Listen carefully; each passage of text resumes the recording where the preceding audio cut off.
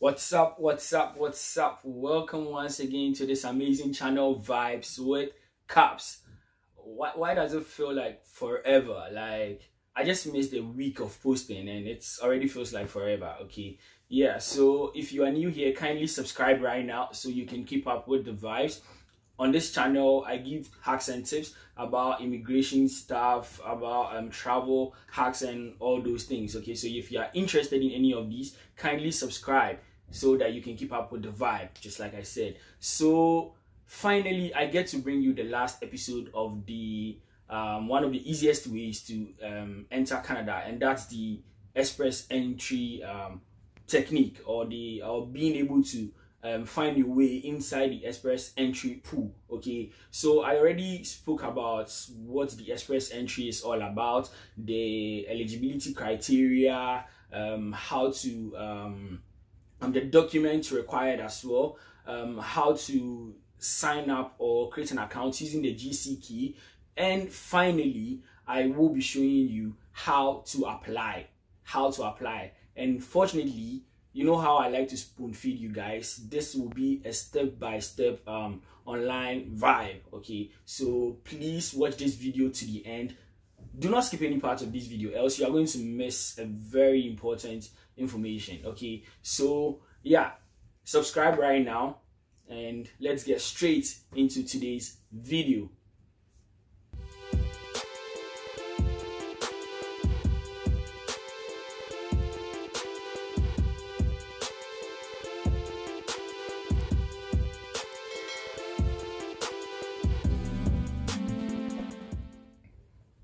Alright, so if you are actually new watching this video, I already dropped episode 1 and episode 2 of this particular video, so you can check them out in the description. I've left the link for those 2 videos in the description, so you can check them out so that you can have a better understanding as to what this is all about. Okay, yeah, so let's get straight into the step-by-step tutorial. Okay, right, so the first thing we need to do is use our browser. Of course, obviously that's what we are going to be using. That's a silly thing to say. So you just type in IRCC Canada and you click on the first thing, or I already showed you guys how to create an account, so you can just decide to sign in using that particular account. So because for the sake of time, I will be using my personal or my second account. Okay, my second account.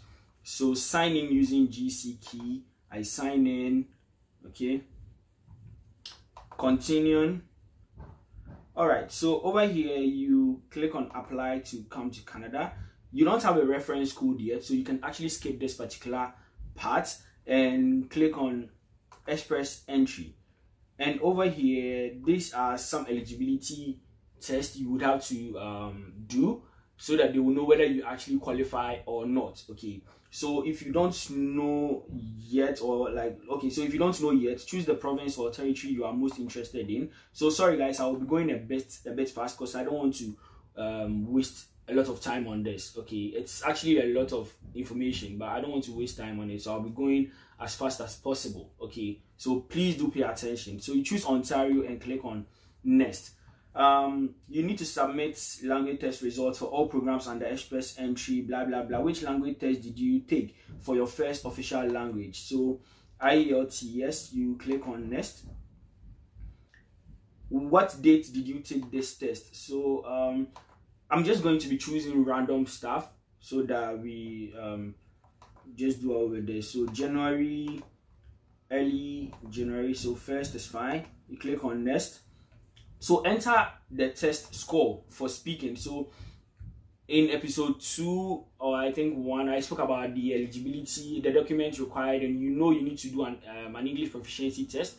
And over here, you need to put in your results and all those things. So test score for speaking, I'll say 8.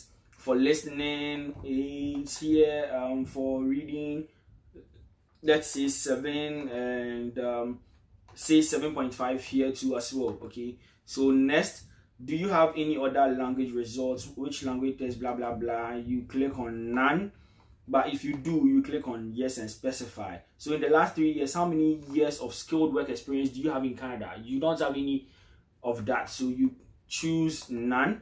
if you do not have any Canadian work experience during this period, please choose none of the above. So obviously you go for none of the above.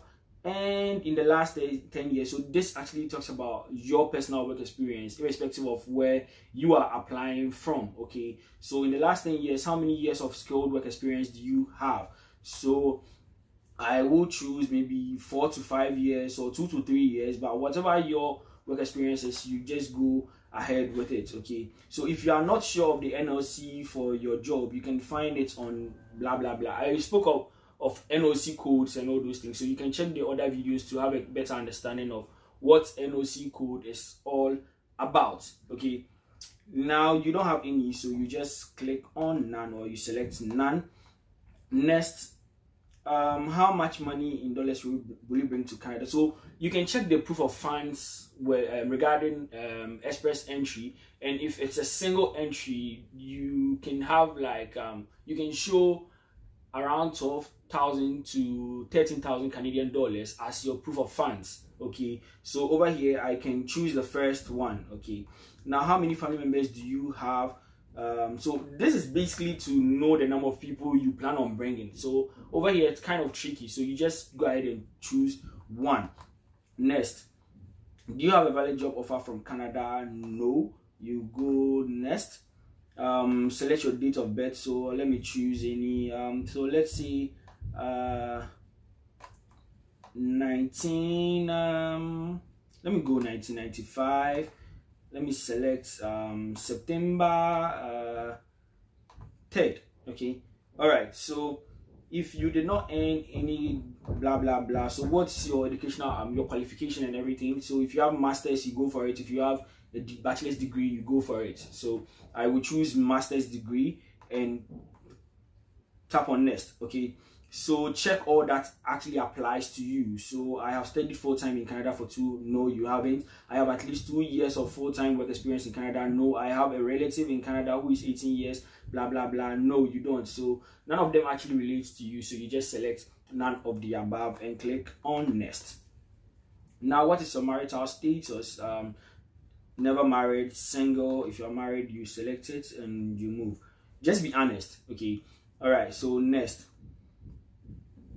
All right, so based on your answer, you appear to be eligible for express entry. So if you are not eligible, they will actually let you know straight up. You understand?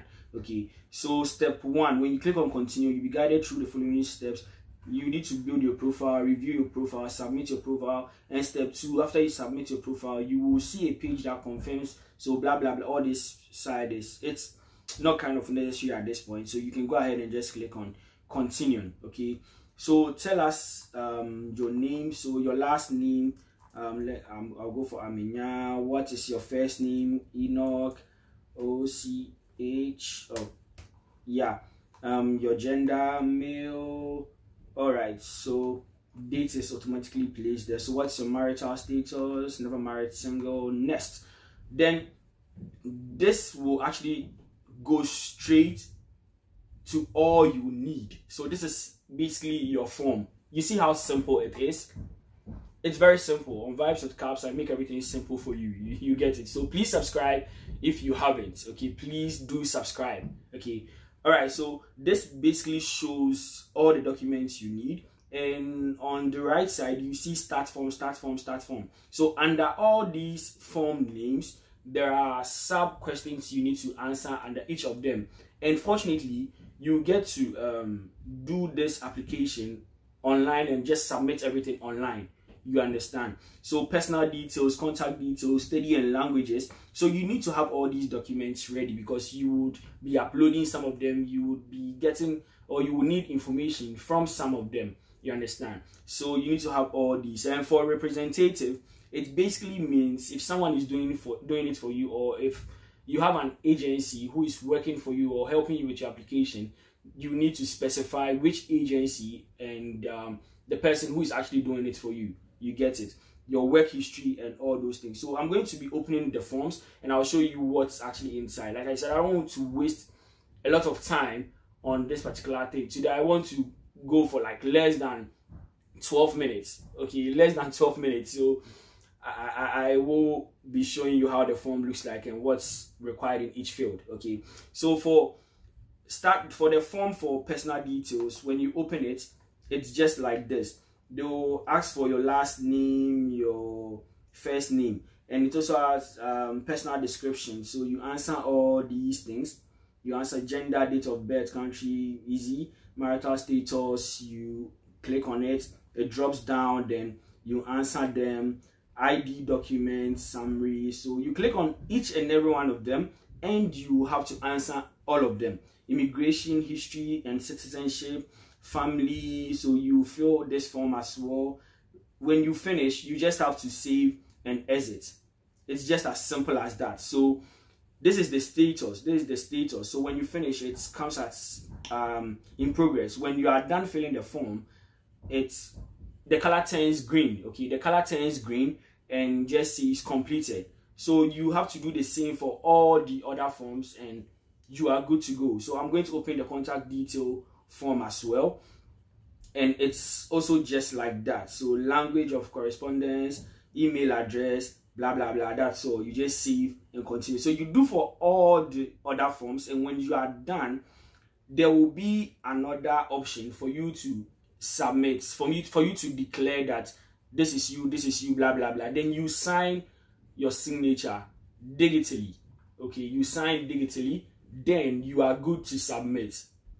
It's just as simple as that. It's just as simple as that. So when you submit, then you find yourself in the express entry pool, and the draw for that particular one is done every 2 weeks. I think I should have actually, yeah, I think it's done every 2 weeks. I believe so, done every 2 weeks. So you can go on Google, click on the express entry draw, and you can actually turn on post notification for that particular event. So when it's being done, you will know whether you are selected or not. It's just as simple as that. Like I always say, the best way to enter into Canada is through education or the express entry, or finding yourself in the express entry pool. It's just no two ways about that. It's just as simple as that. Okay, so take advantage of this information, practice what I've just shared with you guys, and I do believe it's going to help you out one day. Okay, so thank you very much for watching today's video. I hope you learned a thing or two from it.